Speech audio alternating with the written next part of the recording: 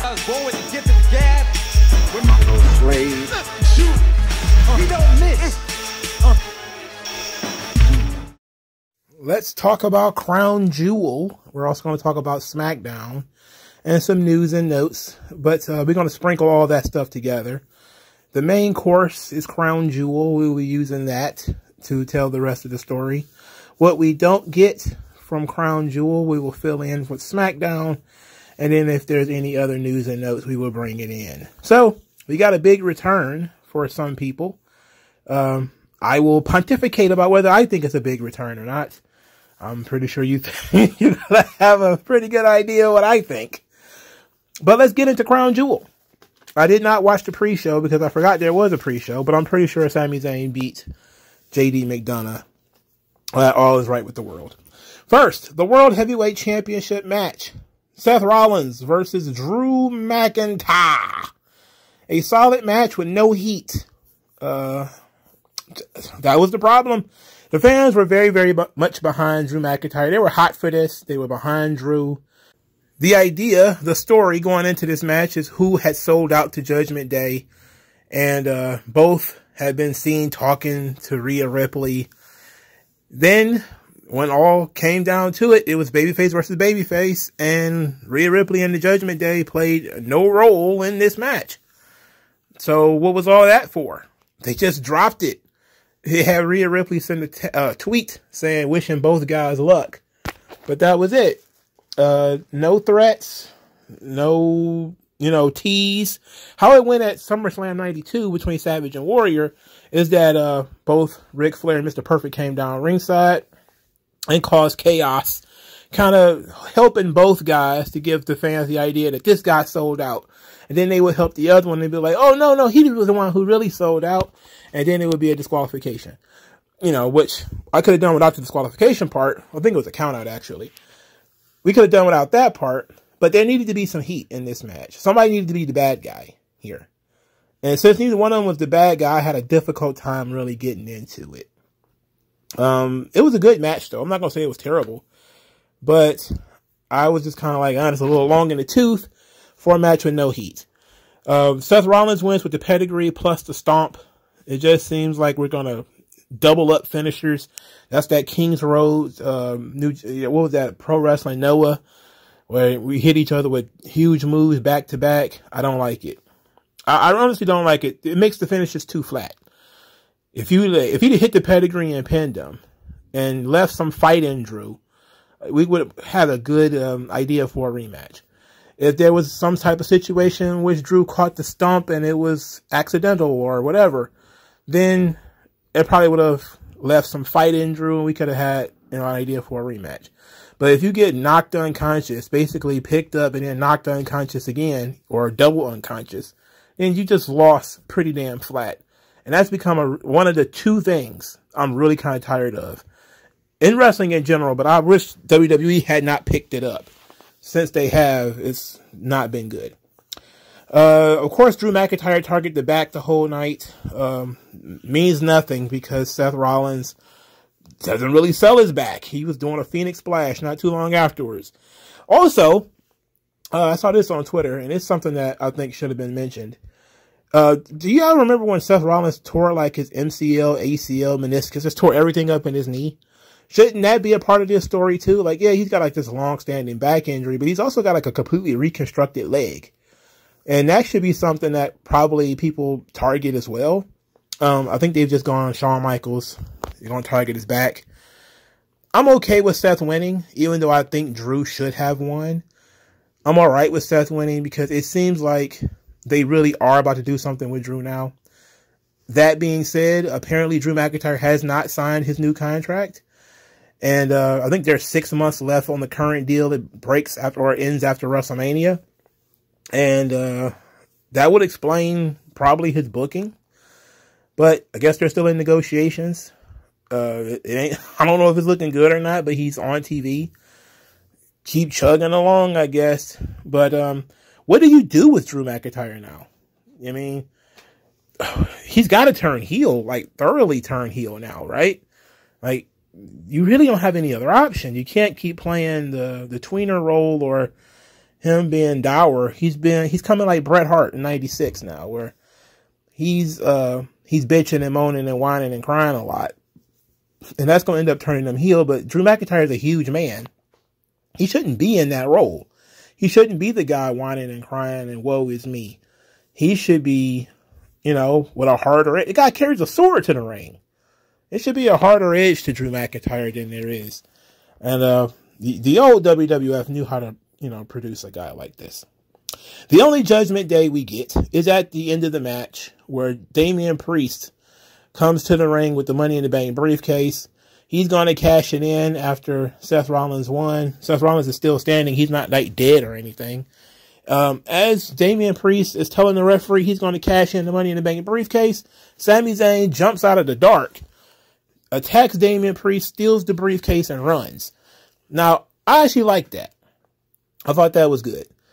Because the fiery promo that Sami Zayn cut on Monday was all about, hey, I'm going to stop Judgment Day from gaining any more power. And one of the ways he could stop them from gaining any more power is preventing Damian Priest from becoming the world champion. Perfect. And since Damian Priest cannot cash in the Money in the Bank briefcase because he's not in possession of it, that gives them the impetus to chase Sami Zayn. Now, I know I'm sick, and everybody's sick of Sami Zayn versus the Judgment Day. Everybody's tired of that. But now they have a reason to keep it going. Because now the Judgment Day are going to try to retrieve the Money in the Bank briefcase. Now, hopefully they don't do anything stupid. Like what AEW just did, where Sami Zayn's like, oh, you want this briefcase? You got to beat me up for it. Which it seems like that's what they're going to do. I hope not.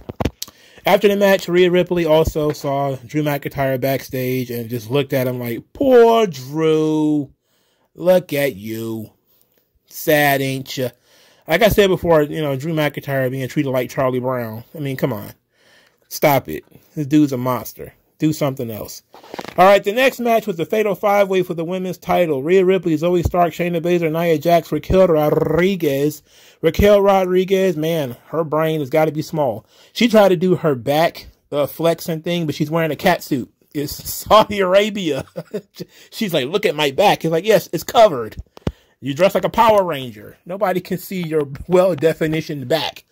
Very weird.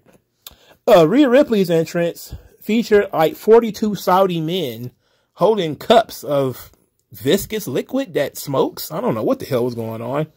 I, of course, was very confused. I was like, why are all these guys here? What do all these guys want? I thought their cups were going to be like on fire or they were going to, you know, do something. They didn't do anything. They just stood there. And somebody told me on Twitter that it was a sign of respect for Rhea Ripley to stand amongst the men. And that was sort of a cultural thing to allow a woman to stand amongst the men. And so when Rhea Ripley was standing there with all of these men, they didn't have to do anything. Just her symbolically standing amongst men put her on equal footing with the men. And that's a big, important thing in Saudi culture, apparently. And I didn't think of it that way because I have a Western brain. I don't have a Middle Eastern brain. So, very impressive, I guess. I don't know, but I think some of my anti-feminist followers and listeners will be like, rah! I'm just kind of like, shrug. You know, I guess. She don't have to be there but twice a year, so she only got to be there twice a year. This match was a bit of a snoozer. I didn't really care about this. This was another match with no heat. I mean, there's 4 people I don't like. I don't care about Shayna Baszler. I don't care about Raquel Rodriguez anymore. Zoe Stark, how can you care?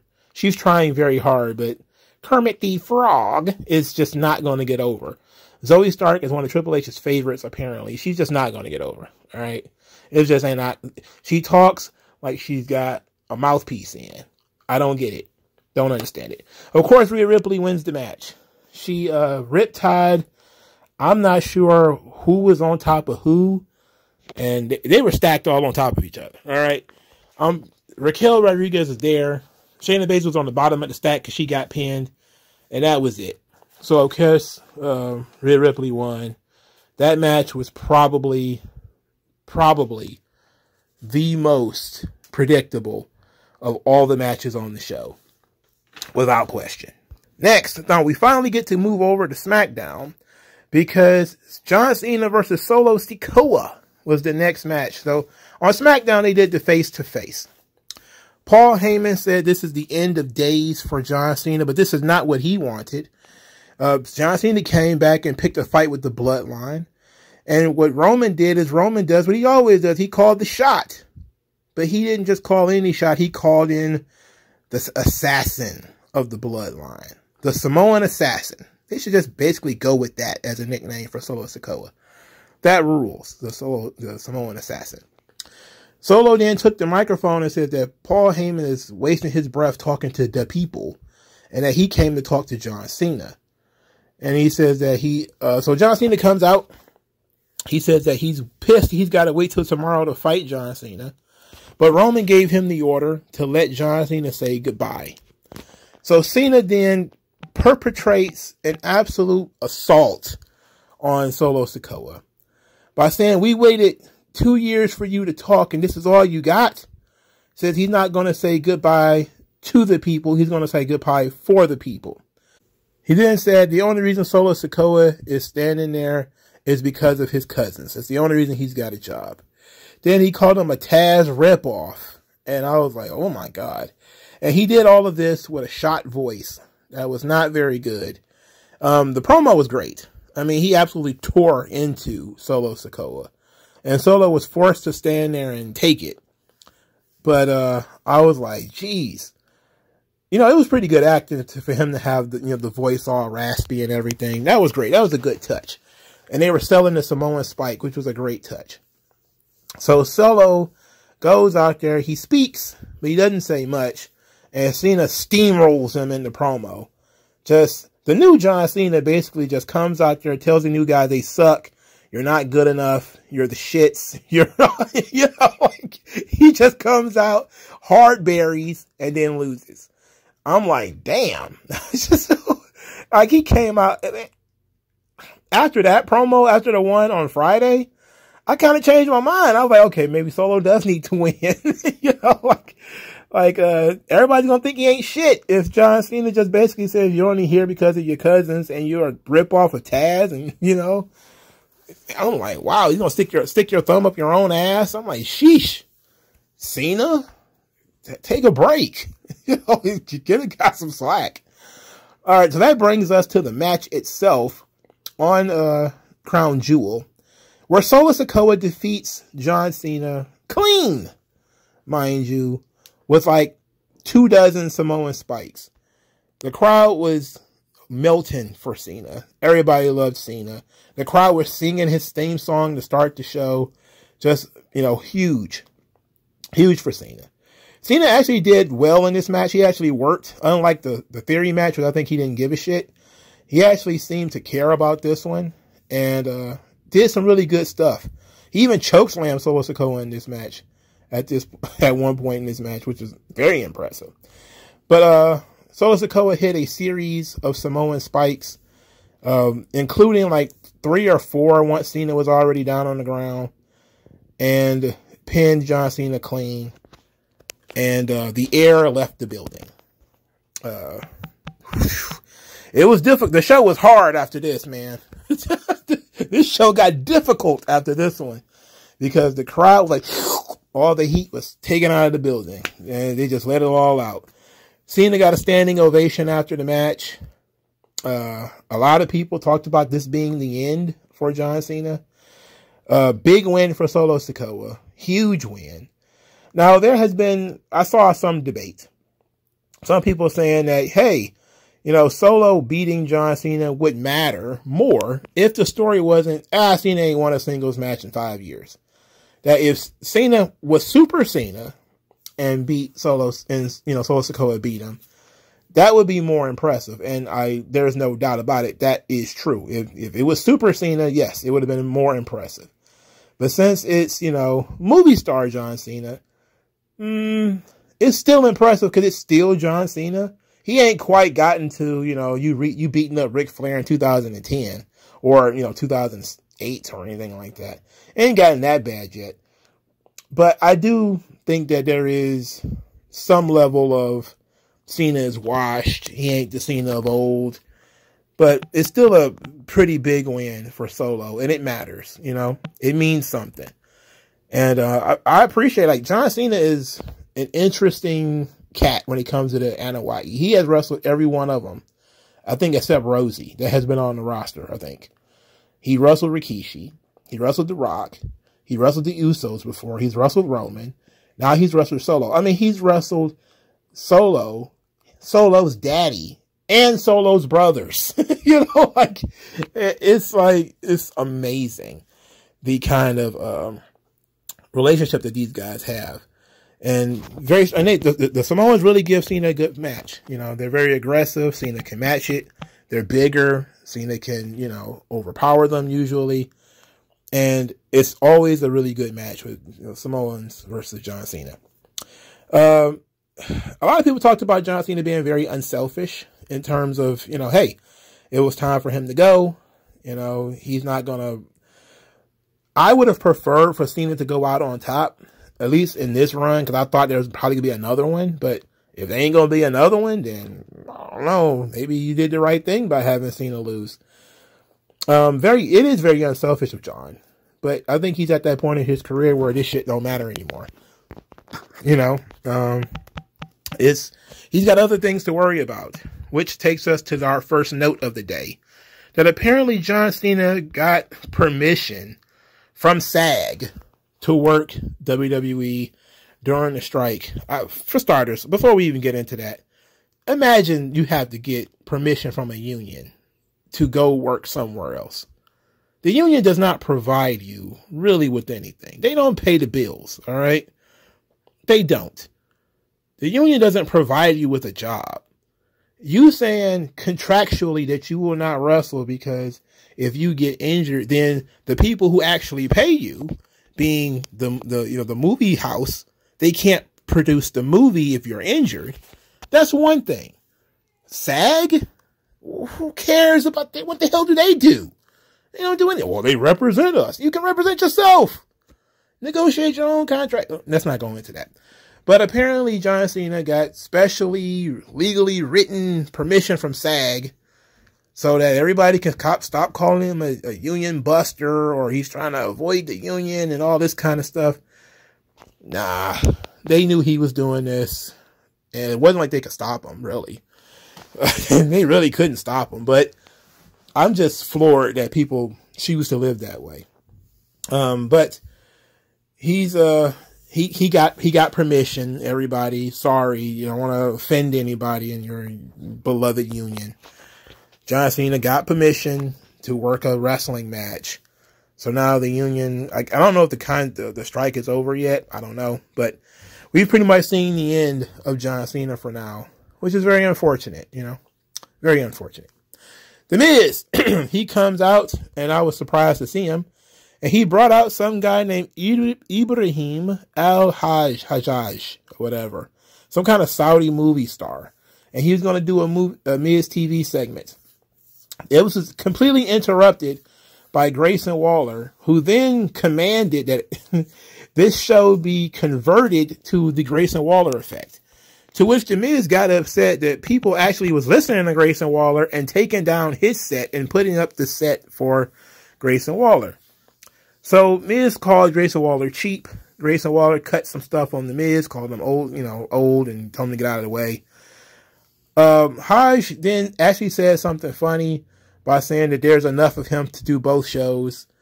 But when asked, he said he thinks that the Miz has the best show. Grayson Waller gives him another chance. He goes again and says he thinks that the Miz has the best show. Again, Grayson Waller says that Hajj is disrespectful. He's being disrespectful, so he's got to go. Hajj was then, I guess he was trying to take off his dishtashta, or whatever they call it, the shirt. He's trying to take it off, and and Grayson Waller kicked him in the nuts, or he kicked him in the stomach. I think it might have been the stomach, and he looked like he was going to assault him. Then Miz saved this Ibrahim Al-Hajjaj guy, and ruined the Grayson Waller effect. And then Hajjaj and The Miz beat up Grayson Waller. The crowd ate this thing up. It was tons of fun. I have no idea who this Hajjaj guy is, but I'm not mad that they did something for the local audience. They always do something locally for the Saudi shows. On SmackDown, Grayson Waller was on commentary while Austin Theory's lost to The Miz. Clean loss, too. And a lot of people are starting really to sour on Austin Theory. And I gotta tell you, the promo he cut on that show was not good. It was not very good, if we're being honest. It just seemed like buzzwords that he was told to say. And it's been like this since Triple H took over. Whatever swag or intrigue or interest that Austin Theory had when Vince was in control, it's gone now. Any character or anything's been sucked right out of him, you know. And I'm pretty sure it wasn't by the baddies. It was by Triple H trying to force him to conform to whatever his idea of what Austin Theory should be. It's been a disaster for the last 2 years. This Austin Theory thing has been an absolute mistake for the last 2 years. And he just stood there and talked about, I don't have a punchable face. I have a confident face. I was like, oh no. Oh no. This is not good. This is one of the least good promos Austin Theory's ever cut. I'm pretty sure it's not his fault. It's a mixture of the material and his character not having any direction. So many people are now doing something similar to Austin Theory, like Logan Paul, like Grayson Waller, and they're doing it better than him. But that's because everybody's, it's like Mark Wahlberg, you know? He's a peacock. You got to let him fly. You got to let him do his thing. Whatever Vince had for him, we should have just gone with that, you know? But we going to force him into this box. Whatever this fucking box is, we're going to force him into it. And he's got to do things this way. It's not working. This guy is 25, 26 years old. There's no reason why he went from interacting with Stone Cold Steve Austin and Vince McMahon and Pat McAfee and having championships and winning Money in the Bank to now he can't beat Tubbo Owens. I mean, I'm sorry, Ball and Chain Owens, who apparently busts down walls or whatever due to his Like, get the hell out of here with this guy. I'm getting actively aggravated by Kevin Owens' existence. But it's very unfortunate what they're doing to Grayson Waller and Austin Theory. But Grayson Waller at least can talk and get himself back over. So it's not that big of a deal. It's not, you know, hurting him in the least bit. He's just in the Miz position, which, you know, I don't know why we need so many people in the Miz position. But he's in the Miz position, you know. Next, Logan Paul versus Rey Mysterio for the U.S. title. So he did the weigh-in. And the weigh-in was kind of mid. I don't know why we needed to do this. Nick Aldis was there. He wanted no contact between these two gentlemen. And Rey still smacked Logan Paul. Then, you know, a scuffle broke out and Rey Mysterio hit Logan Paul in the head with the microphone. Which everybody is saying, well, this is just a version of what they did with the Dylan Dennis, Logan Paul thing. They just wanted to do a WWE version of it. I wish they didn't. Look, the weigh-in is fine. Look, we already know that Logan Paul is much bigger and weighs a lot more than Rey Mysterio. We already knew that. Come on. We didn't need this. We could have done this in the ring. We didn't need to go to a special location for all this and stuff. Like, I don't get it. The match itself was pretty good. Crowd, not all the way there. I think the crowd was, again, heavily damaged by the Cena outcome. People were very disappointed in Cena losing. This match was a well-worked match. Not the best Logan Paul match, but pretty good. Rey Mysterio got saved. He almost fell on his head. Logan Paul, thankfully, was right there to catch him. The big storyline is one of Logan Paul's gophers decided to slide some brass knuckles to Logan Paul. Santos Escobar caught the gopher, chased him away. Well, Logan Paul dropped the brass knuckles outside the ring.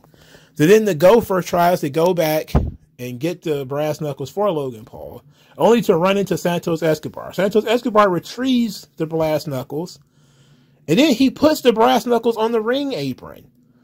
Then he chases the gopher away. But leaving the brass knuckles on the ring apron brought the brass knuckles closer to Logan Paul. So now Logan Paul gets the brass knuckles, but he's in a perfect position for the 619. Logan Paul sells the 619. Ray jumps over, I guess, to do a splash or something. He gets punched in the face with the brass knuckles. 1, 2, 3. Logan Paul is the United States champion. Absolutely the right decision. Absolutely the right decision. After the match, Logan Paul goes over to Ray, apologizes, says, hey, I just did what I had to do, says he loves Ray. Ray said, you know what you did. You know what you did. And then Logan Paul's like, I won fair and square. I won fair and square. Okay. After the match, Logan Paul talked about being a kid from Cleveland, that he's earned everything. He earned this championship. He also said he might be on Raw with the title, and he's going to be making a lot of surprise appearances. So I guess everybody is not correct, and he's just going to take the belt and disappear. He plans to be doing stuff with this belt, so hopefully that works out fine. This seems to be more seeds for the breakup of the LWO. I wonder if Ray is going to blame Santos Escobar for putting the brass knuckles closer to Logan Paul. Is somebody else going to mention that Santos Escobar made that mistake? Was it a mistake at all? Maybe he did that on purpose. Maybe Santos Escobar is an undercover fan of Logan Paul. Maybe he's drinking Prime in his off time. Who knows? But they haven't forgotten the story. Knowing that Santos Escobar has a beef against Ray, this is something that you could play off of. It's an opportunity for you to have some fun with these characters and tell a well-layered story. But Logan Paul needed that belt. The belt needed Logan Paul. Ray didn't need it. Escobar and Ray now have their story furthered even more. Let's see what comes out of that. But, you know, something better come out of it. I can tell you that. But they've been slow rolling this LWO thing. They've been slow rolling the breakups of these groups. My God. Every group is slowly but surely breaking up. And it's taking literally forever for it to happen. Speaking of which, next is Damage Control. Bianca Belair loses to Io Sky. On SmackDown, Bianca said that this match was personal. And she wanted vengeance. She wanted to get that lick back. Then she was attacked by Damage Control. There was a fight and everybody needed to be separated. But in that fight, Damage Control essentially beat the shit out of Bianca Belair. Afterwards, Bayley said that Bianca needs to keep her head on a swivel. They keep beating her up and keep beating her up. But they're going to take her out for good. And then Bayley said, maybe I'll replace her at Crown Jewel once we take her out for good tonight. And then Io was like, whoa. And then Bayley was like, it's just a joke. I was kidding. I was kidding. Nick Aldis then appeared and says, well, I'm glad you think this is a joke in a game. He then banned Damage Control from ringside, which, praise God that he thought about that and did it. Too bad he didn't do it 2 nights in a row. Bayley versus Bianca Belair was a solid match on SmackDown. Bianca just basically beat the tar out of Bayley. KOD. Then she KO'd Bayley through the table, which seemed like a perfect idea to write Bayley off, that now she has to convalesce and she would not be in Saudi Arabia. However, she popped up at about the midpoint of this match. So Bianca Belair cut a promo again in which she said she was training and taking care of herself while Damage Control was laughing and joking, and she's going to get the title back. At a certain point in the match, Bayley popped up at ringside. Io was like, what are you doing here? And Bayley was like, trust me. I got your back. Trust me. So she's distracting the referee. She's getting involved. Bianca Belair is taking cheap shots on Bayley. She's beating Bayley up. And then out of nowhere, Kairi Sane assaults Bianca from the crowd. She got no reaction, at least at first, because nobody knew who the hell that was. And it wasn't until the cameras got closer up on her that everybody realized it was Kairi. Kairi smashes Bianca Belair against the ring post. So Bianca is down. She's down for an 8 count before she jumps in the ring, to keep from being counted out. And as she does that, she gets hit with Io Sky's moonsault. 1, 2, 3. Io Sky wins. Now, I'm about to complain about something. And it's not that Bianca lost. Whoever created this indie shit where you are outside the ring for an 8 and then you jump in the ring at 9 and then you catch a finisher and get pinned, you're a fucking retard. All right? Just take the count out at that point. They have overused this so much. I am so fucking sick of that. I'm going to save myself by sliding in the ring only to catch a claymore or a spear or a leg drop or whatever and get pinned. That's stupid. If you're going to stay outside the ring that long, it's the same idea as the double finishers, the King's Road garbage that they did earlier in the show with the pedigree. Like, if he's down already, pin him. He's down already. Like, if she's already down, let her get counted out. Like, what's the point of that last gasp only for it to immediately get snuffed out? What is the point of that, really? There is no benefit to this. And this match could have benefited from Io winning by count out due to, interference outside the ring that nobody saw. It would have kept Bianca alive. It would have kept the storyline alive. And we could have, done more with these two. But now it's pretty much over. Like, what can you do with Bianca now? She just got pinned by Io again. And you can say, oh, it was outside interference. So fucking what? She could still fight because she got from outside the ring, inside the ring. If she got hit by the metal ring post and then didn't get back in, she can say, I directly lost because Kairi interfered. Rather than getting off your ass, getting back in the ring, and then I'm in a vulnerable position. Just take the count out loss. A count out loss is better than a pinfall loss. All right. That's dumb. And it makes the babyface look dumb because it's almost always happening to the babyface. It makes them look stupid. Just take the count out loss. All right. It's dumb. Just take the count out. Now, the interesting bit here is that Bayley did not apparently know about this Kairi thing. So she's laying on her butt, and what an ample butt it is. My goodness. You see Bayley in them? Ooh, some silver pants. Sheesh. Anyway, Bayley is, she's laying on her fat butt, and she's looking up, and she's surprised to see Kairi. And Kairi and Io are stomping on Bianca, and nobody's coming. Nobody's doing anything. And they are hugging, and they're best friends, and Bayley's like, what, Nani? And then the commentators tell the story that the last time Kairi was in WWE, last time she was seen, she was attacked by Bayley. And she was viciously attacked by Bayley and sent away for 1.5 years or 2 years or however long it's been. So Bayley is directly tied into this story now. And it seems like Io is friends with somebody who might want some revenge on Bayley. So Kairi Sane is brought back as a heel. That's fine. She's brought back as a partner to Io. That is also fine. I don't mind that. Bayley seems to be the odd person out in this situation. I like that too, because now you see Io is making her own moves. She's bringing in people that she can trust because Bayley is being sneaky as usual. She keeps trying to subtly challenge Io, and there's a lot of tension between Bayley and Io. And now there's going to be even more tension there because Kairi is there, and Kairi don't like Bayley. So that's good. This is actually good storytelling. It's taken forever, but I actually like this, okay? Now, there's other words on the internet that they're going to bring back Sarai, or Sari, however they say her name in Japan. The young Japanese girl that was Sailor Moon on NXT.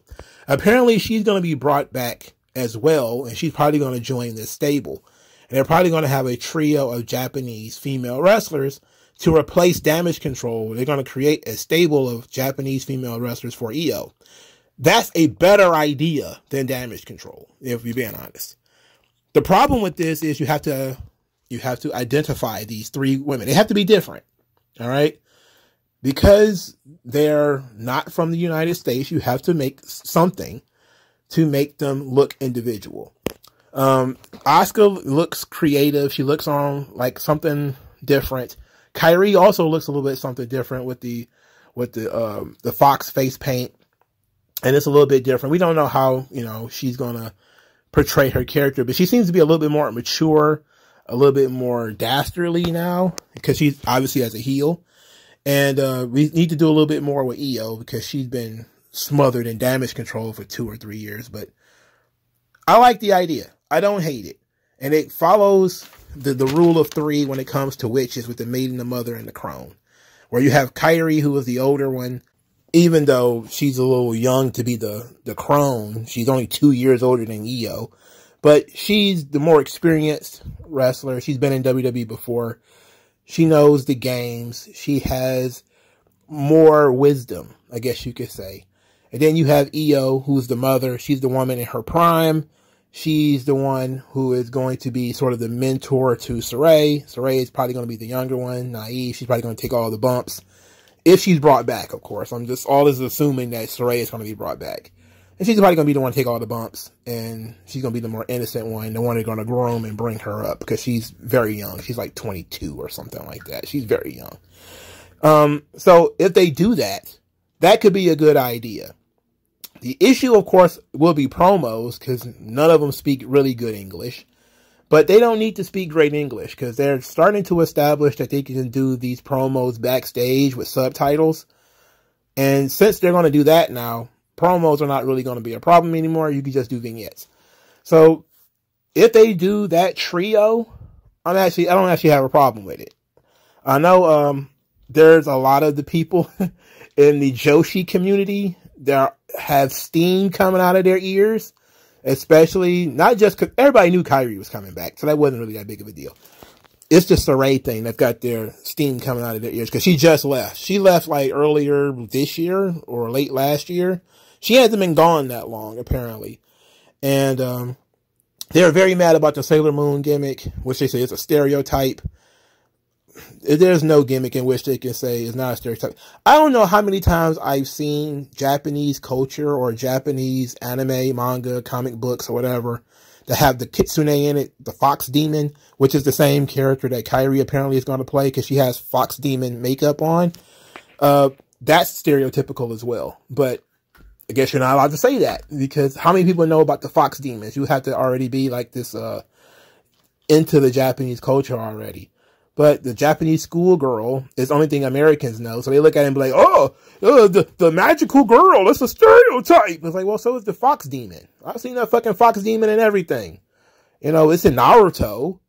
It's in this, the Sacred Blades, which is a comic that I've been reading. It's literally in Japanese mythology. It's one of the most commonly occurring themes in Japanese mythology. It might as well be a stereotype. But the fox demon is very interesting because it's basically the god of trickery, which works for somebody Kairi's size. And to be quite honest, that would be my only concern in terms of, you know, this stable, is that none of the 3 of these women have any size or any body weight whatsoever.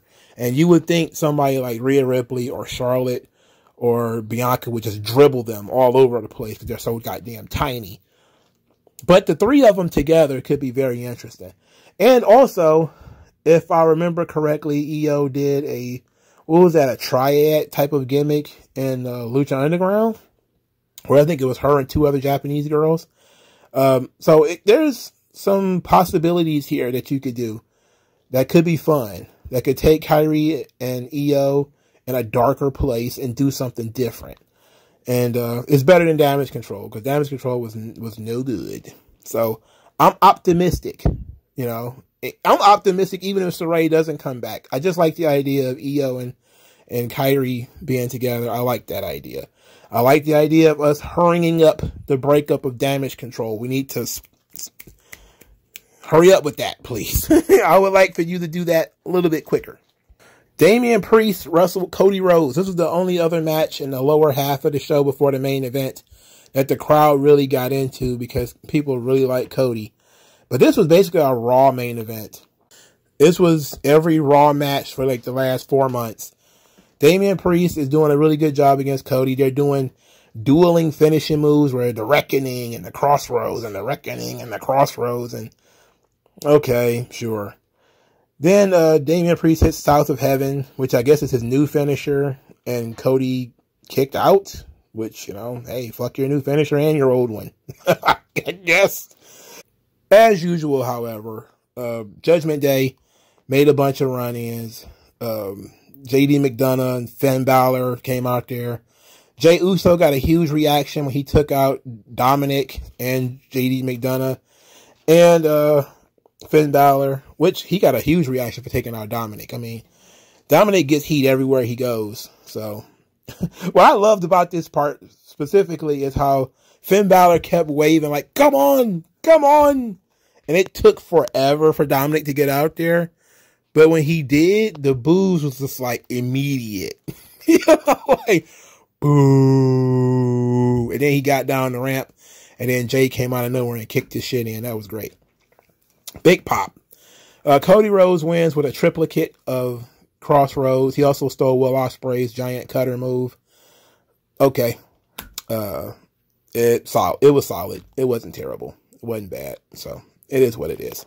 All right, before we get to the main event, let's knock out some of the other stuff that happened on SmackDown that, you know, was not tied into the rest of the Crown Jewel. Chelsea Green and Piper Niven were defeated by Shotzi and Charlotte Flair. So if you thought they cared about those women tag team titles, they don't.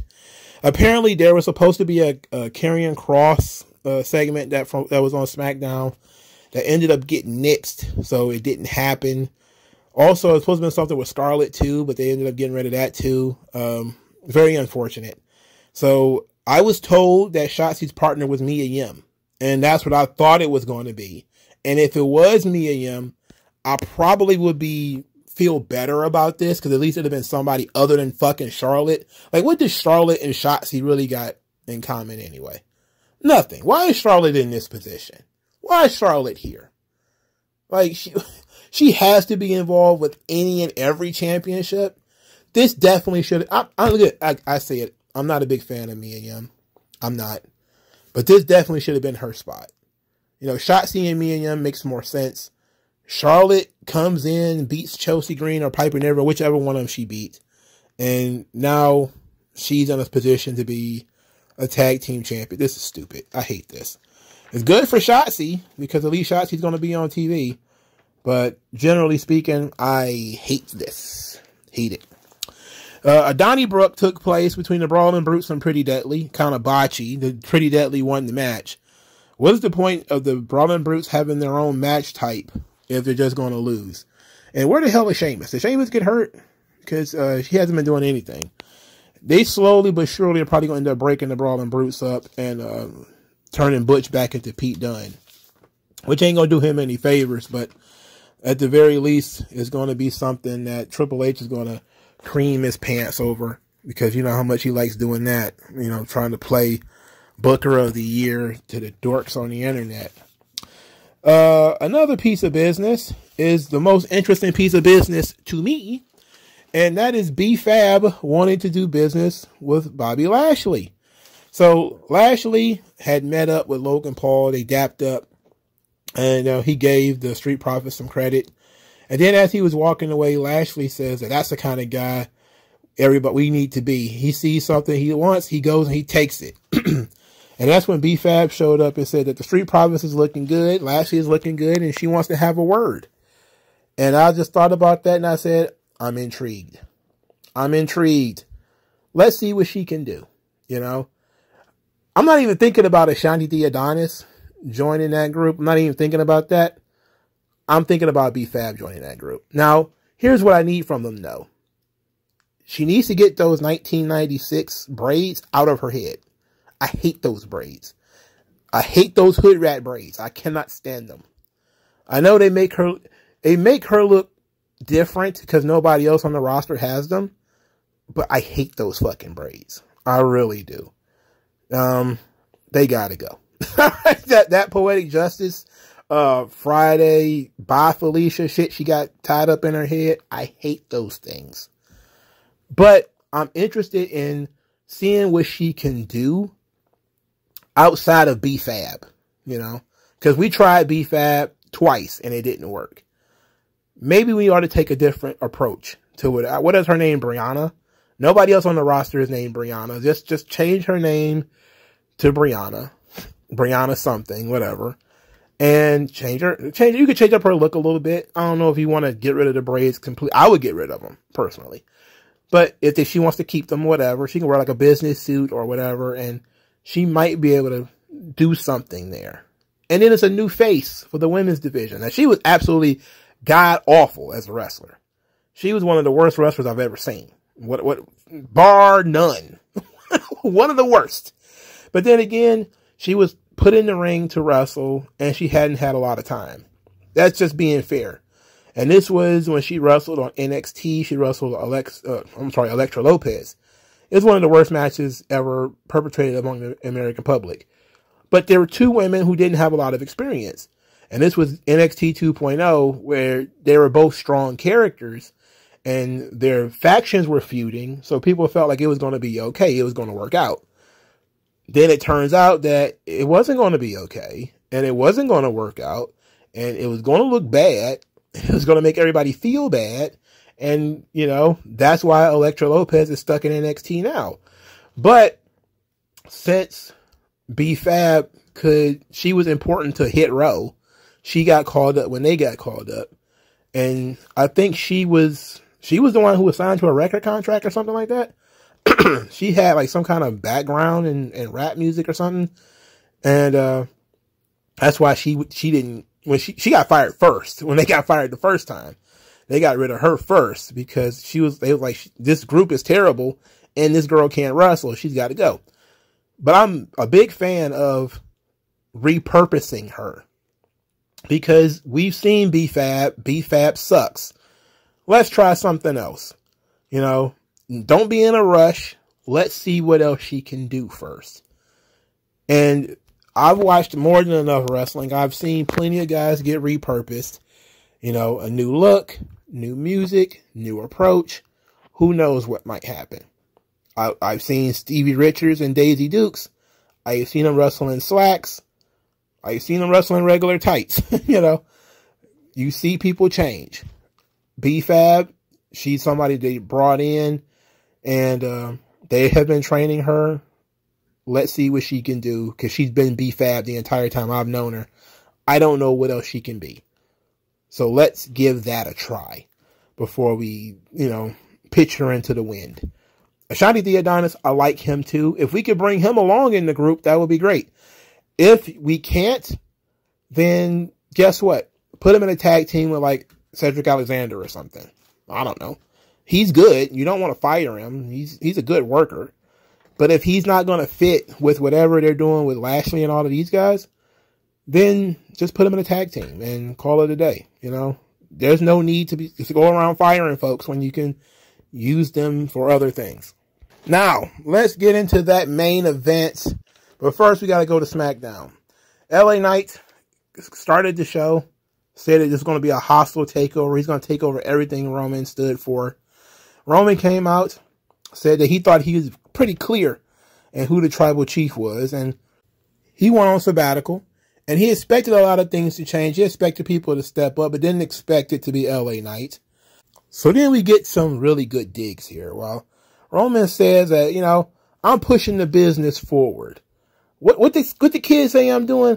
I'm making this business cinema. I didn't turn this business into a $1 billion industry.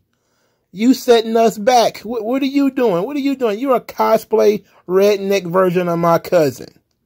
We gonna beat you and leave you out in the desert. And I was like,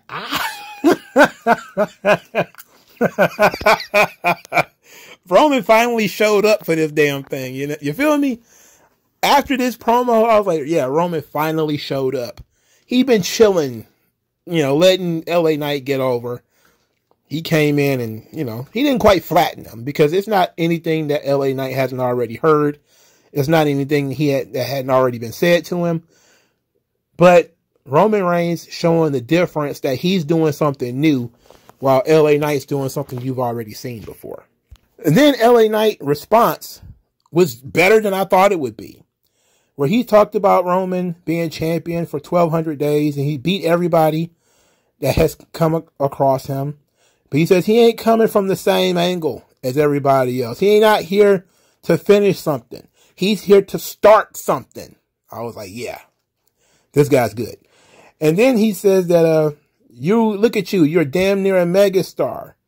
And that's only because you carry that title. But me, I'm a megastar because I live it every goddamn day. And I was like, yeah, buddy. I don't know what that means, but I like it. I don't know what it means, but it sounds cool. I guess it means that he drives fast cars and, you know, lives a megastar lifestyle. I don't know. But it sounds good. It sounds great. And they had words and people, they needed to be separated. So no fisticuffs occurred between the two of them.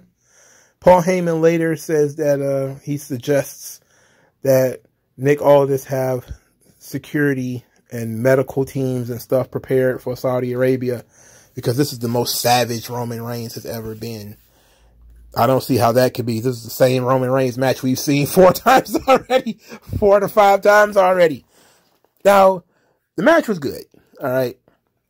Finish was very predictable. Very, very predictable. Crowd was hot for LA Knight. They were chanting for LA Knight throughout the entire match. They had signs for LA Knight. At one point there was a little bit of down time and there was a smattering of CM Punk chants, which I thought I was hearing things when I heard that. And I was thinking, why the hell are they chanting for CM Punk? They wouldn't be, would they? And I thought maybe they were chanting something in their native language, you know, Arabic. And then I thought maybe I heard an asshole chant. But I'm pretty sure CM Punk was in that chant somewhere because other people heard it too. And I was like, oh boy, we got to start that again. Anyway, there was a lot of signs for LA Knight. Very, very, very behind him were the crowd. Of course, Jimmy and Solo got involved, which, you know, it is what it is on that tip. I'm very disappointed that WWE cannot think of anything better than we're just going to have guys with 100 run-ins. Look, it's okay, you know, but this NWO, it's happening on both shows. That's really what's pissing me off because there's so much of it. It's too much. It's the damage control. It's like having mini NWOs all over the show. You know, it's like it was too much in 96 and 97 where every Hulk Hogan match had a run-in. Every NWO match had 32 run-ins. You know, it's the Attitude Era all over again. We're just going to do 100 run-ins. Everybody's coming and going. And it's like, there's chaos. All right. It's a distraction. But of course they had Jimmy and Solo. Roman gets hit with the BFT, which is LA Knight's finisher. Honestly, very smart booking here by not having Roman kick out of LA Knight's finish. It kept LA Knight strong. Instead, Jimmy Uso put Roman's foot on the bottom rope. This is what led LA Knight to finally had enough of Jimmy, go out there and beat his ass, dribbled him all across the announce desk. Then Roman came out there to help Jimmy. Same thing happened to him. He gets dribbled on the announce desk. And then as they're out doing outside the ring shenanigans, which seemed like they were out there forever again, Roman spears LA Knight through the barricade. LA Knight then throw him back into the ring where he takes another spear. 1, 2, 3. Roman Reigns wins. Okay. There's another flat finish because you killed him with the spear outside the ring just to throw him back in the ring and hit the spear again. But again, what can I say? When you do multiple, this is what producers and agents are for, is to protect the finishes of the main event. If you were going to do the fake outside the ring stuff, you know, babyface gets back in the ring, gets hits with another move, you don't let it do it earlier in the match and earlier in the night. If you're going to do 100 distractions, it shouldn't be a bunch of matches on the show with a bunch of distractions. You know, you keep it special, you know. And again, you have these people who apparently are smart enough, because Nick Aldis did it before when he banned Damage Control from ringside. Yet he didn't ban Damage Control again at Crown Jewel when it would have made sense for him to ban Damage Control because that's an actual title match. And then he didn't ban the Bloodline in the Crown Jewel main event. What the fuck? Why introduce that Nick Aldis is smart enough to ban people from interfering in these matches, only to let people interfere in the matches when they actually matter? I don't know. Look, I'm not a huge fan of babyfaces losing clean. I'm not saying these guys should lose clean. I'm saying that they should cheat in other ways. It is a complete and total lack of creativity that every fucking match has 100 run-ins. This guy's got the ref. Like, you can do that every once in a while. All right? But when every match is chaos, then it's all the same. That's what makes these matches boring. All of these matches have run-ins in them. Like, what the hell? There's nothing left for the top guys to do. Roman's match did not need a run-in. It needed Roman to cheat, but it doesn't need he doesn't need people to run in. All right, he's got 100 ways of cheating. Roman has a thing where he kicks out and he'll, thrust him in the nuts. He did it to Jey Uso. I'm not sure if he did it to anybody else, but it's a good way of doing it. He could have hit LA Knight in the nuts, and then while LA Knight was grabbing his crotch, he could have put him in the guillotine choke, and then just choked him out, and then that was it. It would have been fine, Roman would have looked strong. It would have been an excuse for LA Knight because he got hit in the nuts, but it would all have been fine, and this would have stood out. Look at how many matches on this show had run-ins. Pretty much the entire second half of the card had run-ins. The entire second half of the card had run-ins in it. In every goddamn match. Logan Paul match had a run-in because his guy shows up with the brass knuckles. Damian Priest and Cody Rhodes had Judgment Day run-ins. You had Bianca and Io had Damage Control and Kairi Sane run-ins. And in the main event, had, fucking Jimmy Uso and Solo Sikoa run-ins. This show had 7 matches on the card. 4 of them had run-ins. Go back and listen to what people said about Vince Russo and how he booked these shows, and he had obsessive amounts of run-ins and disqualifications. It's stupid. All right? Stop doing this. It's excessive. And I know it comes with having all of these factions, but it's getting excessive. Every fucking match with a title on the line features 400 other people. It's ridiculous. Eventually, somebody's got to smarten up and say, if this show had any logic to it, would have to say that everybody's banned from fucking ringside. How can AEW get it right? And then WWE can't get it right. If it was just Judgment Day, it would still be too much because they're doing it every week. If it was just the Bloodline, they've been doing it for 3 years already, and nobody's smartened up. Come on, bro. Like, it's incredibly frustrating. This is what's making Roman's story and the Bloodline story drag on forever and making people hate it because they're seeing the same shit over and over and over and over and over. Various Bloodline members coming down to ringside, distracting the referee, attacking people, putting feet on the ropes, all kinds of stuff. This shit should be expected every match now. An intelligent person expects this every single match. Why are the general managers and the referees not stopping it? You burying these people at this point. You got to stop doing this. You got to stop. It's boring. And it's ruining what should be interesting stuff. If the only match on this show that had a run-in was Kairi Sane's debut or re-debut, it would stand out a lot more. But it wasn't. It was another run-in in the sea of fucking run-ins. Most of these matches didn't need run-ins at all. Now, Logan Paul needed to cheat. But having a run-in is a cheap way of doing it because you're doing it in every match. Every match is supposed to have a heel doing something creative, but illegal. I mean, what happened to good old-fashioned eye rakes? Pulling the tights. Even I would have taken something cliche like snatching Rey Mysterio's mask. Something. Anything outside of, oh, here's another person that shouldn't be out there sliding weapons in. Like, he didn't have a manager, so why is this guy out here? If Logan Paul would have just had Like, good old-fashioned heels would have just had brass knuckles in his tights. He'd have had them in his boots, you know, or something like that. And we didn't need this guy. This is what I mean. Like, there's so much creativity being lost in these, whoever is doing the creative, just being lazy. And I spend a lot of time on this because I really want to impress this upon people that this is why the ratings and shit are plummeting. You tell people a match is going to happen, and they already know because they've been taught for the last 6 goddamn months somebody's going to run in. People said the same thing about the Roman match. They already knew it.